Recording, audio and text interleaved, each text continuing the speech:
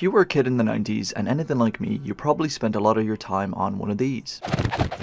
And right up there with game genres I spent a lot of time on were RTS games on the Windows 95 PC. The two I have really fond memories of playing were Command & Conquer and Zed. I greatly enjoyed the combination of building up your troops, capturing territories and discovering new areas of the map while worrying where the enemy was going to come from. So end of August I decided to start up a new project, a game based on something I not only enjoyed playing but had an end goal in mind, or at least an idea of the start and finish line. I decided to make an RTS game similar to Zed and Command & Conquer with some unique aspects. So the first step was to come up with a name and create the project in Unity. My idea was this: you play as advanced robot mercenaries, effectively guns for hire, who get recruited to rid different planets of raiders that steal resources, occupy land and spread corruption. Oh, real original, like kind of like Zed. You're remaking Zed. The game is definitely going to be a nod to Zed in many ways, in that they also had robots. You will also focus on capturing territories and destroying the enemy base. However, my goal is to have varying enemies with different abilities, different types of troops with a level up system that changes and improves each type of troop or soldier. More variety of vehicles, giving the player options in how to tackle each level, a black market where those mercenaries can improve their arsenal. I also like the idea of Zed where the robots arrived on different planets in spaceships and thought, what if we could actually traverse space and select different planets to tackle? So my idea will be to have varying levels in the form of planets that you could travel to with your spaceship, introducing a whole different game mechanic alongside the RTS where you would come across different villains and take them on in spaceship battles with a similar upgrade system for your ship, offering the player a different gameplay experience. I'm conscious there's a lot here, and with all this in mind I had to break everything down into the first simple steps, and that was to make my first mercenary that the player would use and the environment for the first level. For the environment I used Unity's terrain tool to make a sort of canyon desert to be our first level. I used the same water shader that I made in my Pokemon TCG remake, feel free to check out that video by the way, as well as some textures to paint the desert that I got from the Unity asset store. For the vegetation I also had some cacti from the Pokemon project that I felt were fitting for this level, as well as some of the trees. I downloaded the vegetation engine from the Unity asset store to simulate the wind. For the models I made the decision to use Magic Voxel for the buildings and vehicles to give the game a bit of a retro old school feeling, while using Blender for the characters and weapons, but I may play around with this depending on how the game pans out. Once I had a rough level ready, I drew out our robot mercenary on some paper and imported it into Blender. Using some simple cubes and our trusty mirror modifier, I made a simple box character design which I smoothed out. For the rig I used Mixamo to get our character up and running relatively quickly. I then imported our character into Unity, set up a simple blend tree for his animations and put together a simple movement script. The movement script uses our mouse click on screen to select the destination and Unity's navmesh agents to move the player. I also made a simple camera controller which has the camera as a child of an empty game object that is used for the movement, with the rotation being only on the camera. Now, since the purpose of this game will be to command your squads to capture and defend territories, I wanted to make it easy for the player to move squads across the map. Next, I updated the player movement system so we can select multiple mercenaries and move them to our destination. In summary, how this worked was that you had a central player controller script that would use ArrayCast to register a point on the map. It would then pass that to our movement script, which basically says we are moving and not fighting, and forwards that target position to a separate script which we call navmesh agent tracker. That, well, tracks our troops. More specifically, it is used to identify which of our troops is currently selected using a bool value and for each loop method. And if they are selected, it would finally call our move to function back in our movement script, which uses Unity's navmesh agent again to set the target destination for each selected troop. Bro, you're my spot. No, you're my spot, bro. I believe I was standing here. Don't make me shoot you. Well, oops, I believe I just accidentally dropped a live grenade. And after the usual bug testing, it finally works quite well. With the ability to move our squads around, we needed somewhere to move them to, so the next step was to create some territories for the mercenary to be able to capture. If you recall, a core aspect of most RTS games is to have factories or training camps where you can increase your number of troops, and that is actually going to play a big part of the strategy for our game as well. So I made this soldier factory in Magic Voxel with 3 different designs, one which is an uncaptured factory, one which is the player captured factory, and one which is the enemy captured factory. I also made a simple flag in Blender and added Unity's cloth component to make the flags look a bit more realistic, and I quite like how they came out. And this would effectively be our first territory. How the system works is like this: each flag would represent a territory, and as such we have a territory capture system script on every flag to track items like who has captured the territory, Wow, what a fantastic explanation, well done. If it is the player, we would swap out the uncaptured factory mesh for the player factory, change the flag to green and perhaps play a sound effect. I also make use of lists to track how many troops are currently in each territory, as this feeds into our enemy AI, which we'll come to shortly.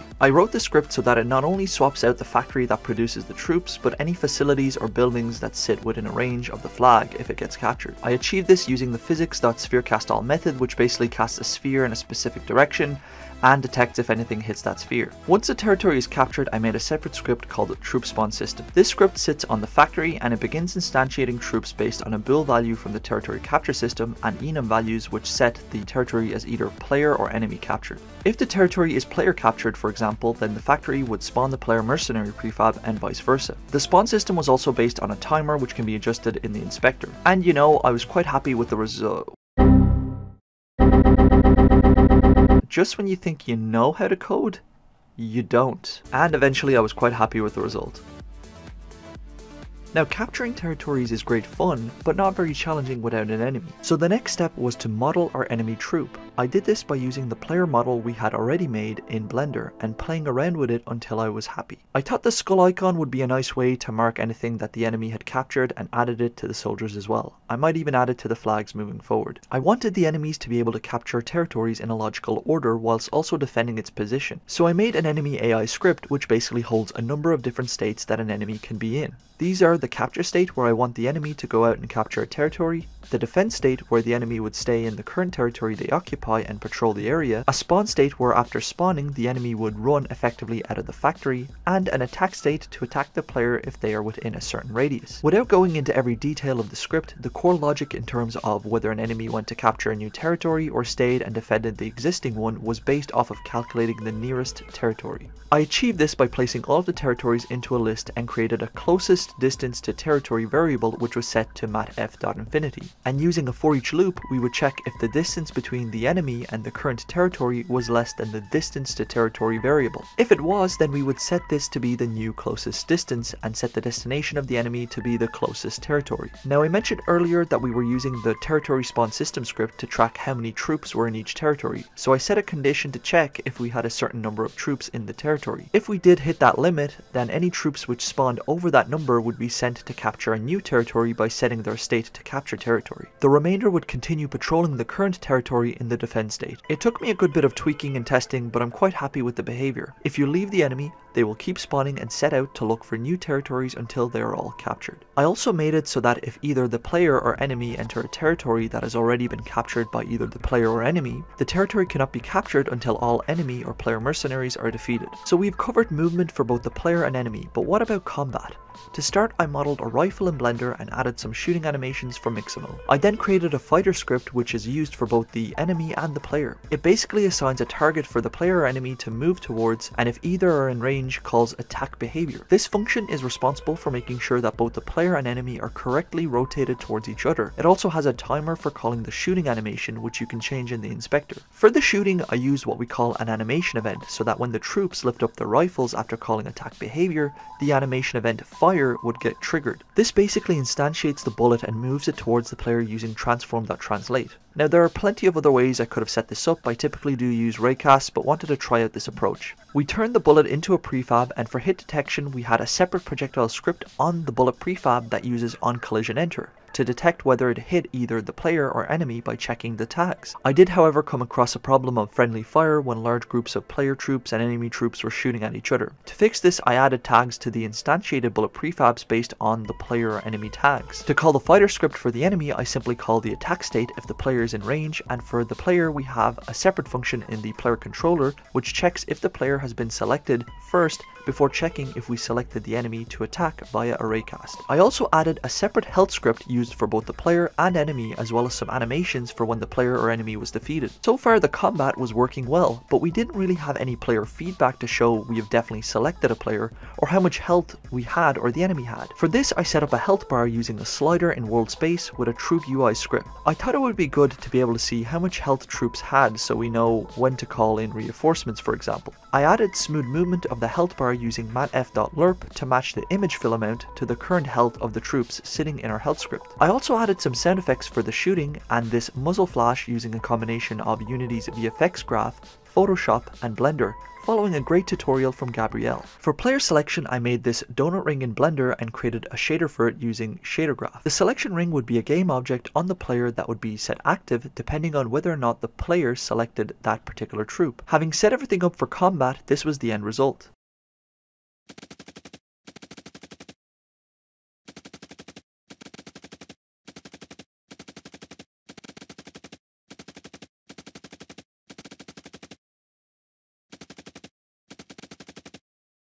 Once I had some working combat set up, I wanted to further develop the gameplay, and the next item on the list were vehicles. I was able to create this vehicle in Magica Voxel and import it and set it up in Unity. However, I had one big problem. I had actually never made a car game or worked on vehicle physics before. Initially, I was thinking about continuing to use the Namesh agent to move vehicles as well as the troops, but I couldn't find a way to get good vehicle behavior using this method. Eventually, I stumbled upon a fantastic tutorial by Imaginary, where he shows you how to set up a car using Unity's wheel collider component. My mind was actually blown here because I didn't even realize we had wheel colliders. That just made everything so much more simple. And when I discovered how it works, it quickly became the perfect resolution. Following these tutorials, I was able to replicate a troop vehicle that had the correct behavior. In a nutshell, how it works is I added 4 wheel colliders to the 4 wheels of the vehicle. There's a core script which is called Vehicle Engine. This is responsible for adding torque to the wheels using the wheel collider component, which causes the vehicle to move forward, and there's a bit of mathematics required to calculate the steer angle based on the target position. To achieve this, you need to calculate the relative vector based on the target position and divide its x-coordinates by its magnitude, which is effectively its length, multiplied by the max steer angle. I haven't a clue what I'm talking about. Apart from that, I had 2 big challenges which took a bit of tweaking to get work. The first was to get the wheel behavior right because I had some problems simply rotating the wheels. Eventually I just realized it was due to the rotations I had on all the objects. I feel really stupid. And the second was avoiding obstacles. For obstacle avoidance, we cast 5 rays along the front of the vehicle, which would apply a steer angle either left or right of the vehicle depending on which ray was triggered. We did again have some issues when, for example, all the rays were triggered if the obstacle was quite big and in front of the vehicle. Careful, Austin!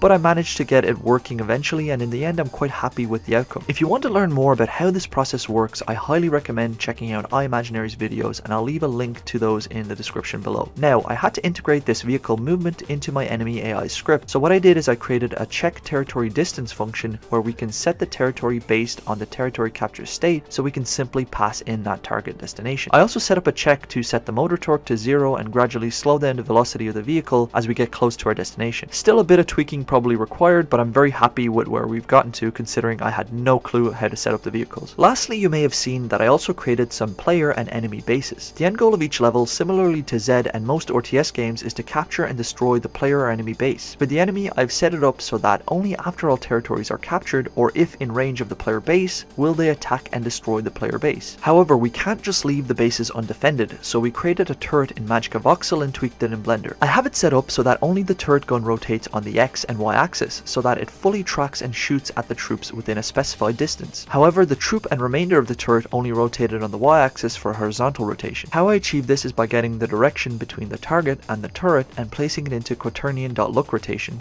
in order to get the correct rotation, and then using slurp to smoothly move towards the target. I set up the shooting mechanic similarly to the troops.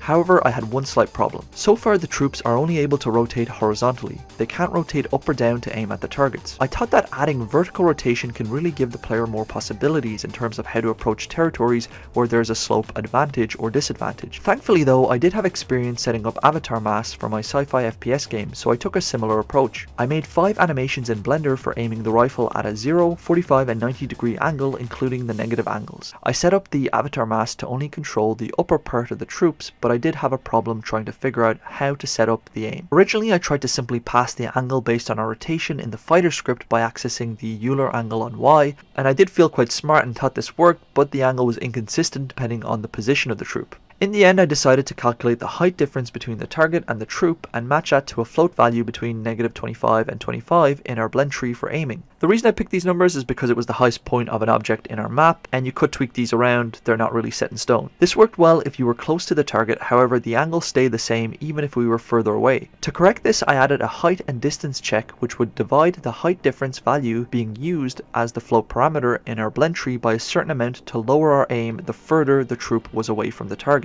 I'm not happy with the aiming just yet, because I think there's a better way to achieve this using perhaps quaternion.angle axis, but something for me to work on going forward. All in all, I probably spent about 2 months working on this RTS game because there were a few weeks I had to write off just due to how busy I was in work. I'm very excited about working on this project, and I've even started the process of setting up a Steam page by paying that hefty $100 to hold myself accountable to completing this game. So if this is a game that you'd like to see developed, then I will be releasing the Steam page once it's ready, so I appreciate anybody who supports it by wishlisting it. In the meantime, if you'd like to contribute to the development of this game and any future videos or content that I create, feel free to become a Patreon member. And as a show of thanks, I do have a particular tier that if you join, you will get a free copy of the game, because I really do want to give back to anyone who supports me on this project. If you enjoyed the video and want to follow the progress of this game, as well as my random game remakes like the Pokemon TCG game for the Game Boy Color that I remade a couple of months ago, feel free to drop a sub and like the video. I greatly appreciate anyone who does. As always, drink some coffee, code, and I'll catch you all in the next video.